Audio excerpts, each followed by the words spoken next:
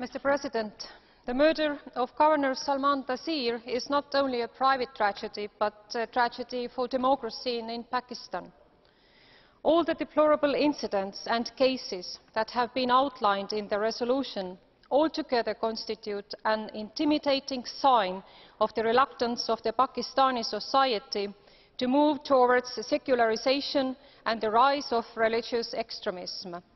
How can Pakistan even call itself a democracy when the freedom of religion that is granted by the Constitution is completely ignored by applying the blasphemy laws, the antagonist of which was the late Salmaan Taseer?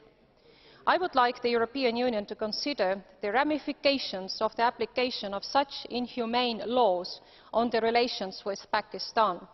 Pakistan would benefit in many aspects by repealing the blasphemy laws and revoking the penalties that have been based on those laws. I also would expect the government of Pakistan to reinforce the measures that have been taken to fight the spread of violent extremism.